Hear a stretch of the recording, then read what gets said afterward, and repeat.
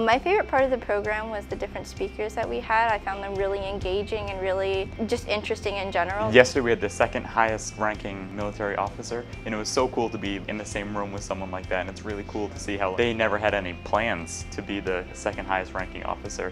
It's just cool to see how someone has moved up the ranks. We could be just like them.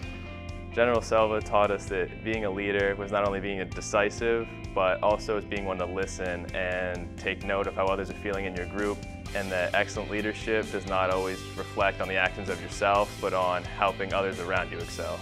I think it was really impactful on a personal level. Like the things he said, they were really amazing, and they really helped me decide that I want to work on that field.